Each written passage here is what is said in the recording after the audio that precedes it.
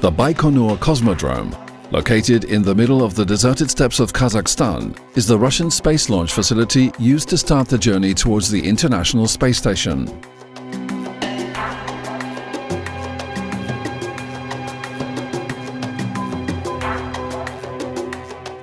It is a huge complex that comprises several technical buildings, some for assembling and preparing the rockets,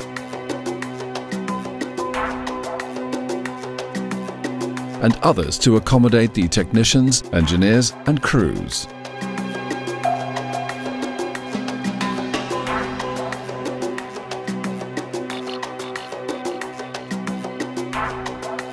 It was from Baikonur that Yuri Gagarin began his extraordinary journey around the Earth more than 50 years ago. Today, every launch of the Soyuz vehicle brings 3 new crew members on board the International Space Station. They prepare for their mission in Star City, the training center of the cosmonauts, located near Moscow. Before stepping onto the launch pad, all the crew members have to undergo hundreds of training hours, both theoretical and practical, to be able to operate and control the Soyuz spacecraft in any situation. The practical part of the training makes use of realistic models of the spacecraft that allow the cosmonauts to feel almost as if they were in a real situation. They all follow the path of many others who flew before them from Baikonur. Let's discover how a Soyuz rocket works. The rocket has a total length of approximately 50 meters and a diameter of up to 10 meters. The total mass is about 310 tons. It consists of 3 parts called stages. A mixture of kerosene and liquid oxygen is used in order to generate the required propulsion. On top of the rocket stands the Soyuz spacecraft itself, encapsulated within the structure of the rocket's nose. On the launch pad, 4 green arms ensure that the rocket is positioned properly before liftoff. The arms will mechanically rotate away to release the rocket while it leaves the ground. The training being successfully completed, the crew members are ready for the launch, and the rocket stands on the launch pad. 2.5 hours before liftoff, the crew finally enter the spacecraft and start preparing it for the launch in collaboration with the ground controllers. They are now set for the launch. The cosmonauts are now sitting on top of 300 tons of propellant. What happens if anything goes wrong? The Soyuz rocket is equipped with a robust and powerful system designed to save the crew in case the rocket were to start burning or explode on the launch pad. This is the Launch Escape Tower. The Launch Escape Tower is itself a small yet powerful rocket made up of several engines which use solid propellant. It's capable of quickly extracting the crew compartments from the rest of the rocket in case of an imminent threat to the crew, like an explosion for instance. The mechanism may be triggered automatically or upon command from the ground controllers. On only one occasion in the history of Russian cosmonautics was this escape system put to use. In September of 1983, while the rocket was ready to lift off to bring 2 Soviet cosmonauts to the Salyut 7 station, a valve failed to close just 90 seconds before final ignition, causing kerosene to spill onto the pad and ignite. Fortunately, it was quickly realized that the crew was endangered and the ground controllers activated the escape system. Explosive bolts fired to separate the crew compartments from the rest of the spacecraft, and the escape motor fired, dragging the crew compartments free of the boosters.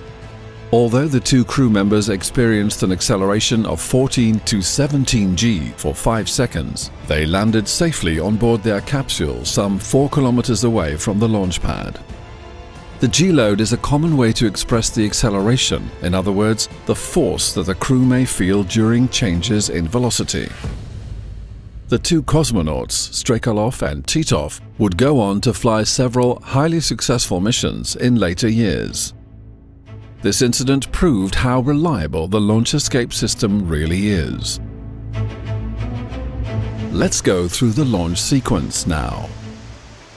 At T-0, we have liftoff.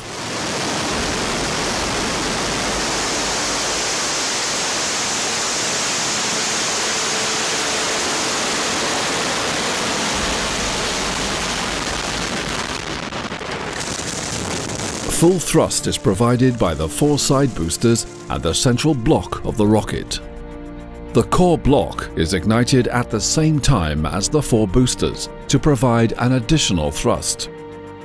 The rocket then initiates a maneuver called the pitch maneuver to get the proper orientation towards the desired orbit. The acceleration on the crew members starts to slowly increase to 1.5 g. 45 seconds later, the rocket has already reached an altitude of 11 kilometers and a velocity of 1,640 kilometers per hour. This is the moment the rocket must withstand the maximum pressure on its structure.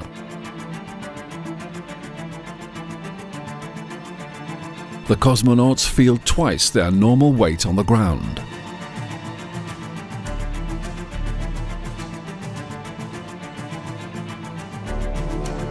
Looking at the projection of the track on the ground, we can observe that the rocket has already crossed 16 kilometers.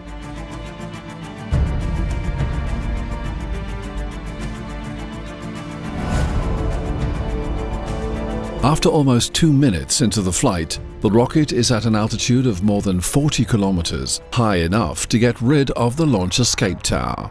A few seconds later, the 4 strap-on boosters stop firing, having consumed all the propellant they contained.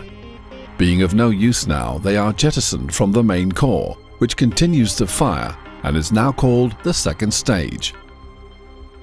In case of a severe malfunction at this point, the spacecraft can still separate from the rest of the rocket and come back safely to the ground without the need for additional propulsion. The debris follows a trajectory that leads it to hit the ground in an uninhabited area located more than 350 kilometers from the launch pad.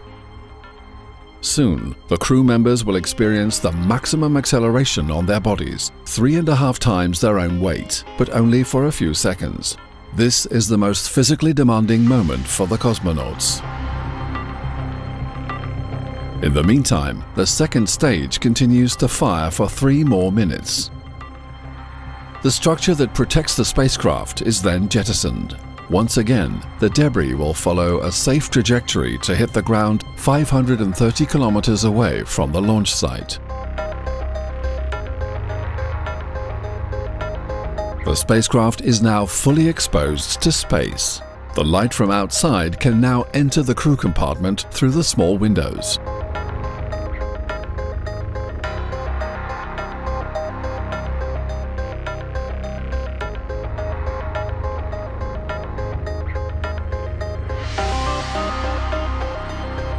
It's now been approximately 5 minutes since liftoff.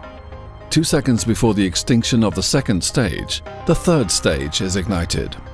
Then the second stage separates from the rest of the rocket. The engine of the third stage will continue firing for the next 4 minutes. As with the 4 boosters, the second stage follows a safe trajectory down to Earth. The rocket is already at an altitude of 170 kilometers and traveling at a velocity of 13,250 kilometers per hour. Then, the circular section that links the second stage with the third stage is jettisoned, while the rocket goes on to reach the targeted orbit around 220 kilometers above the surface of the Earth.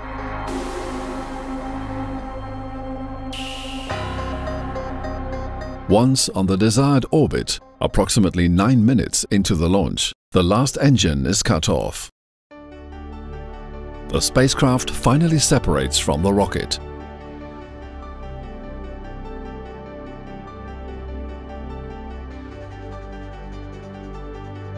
The cosmonauts can now feel the microgravity.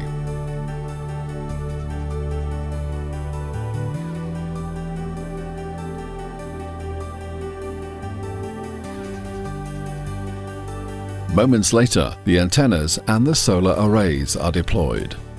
The spacecraft is now on its way to the International Space Station.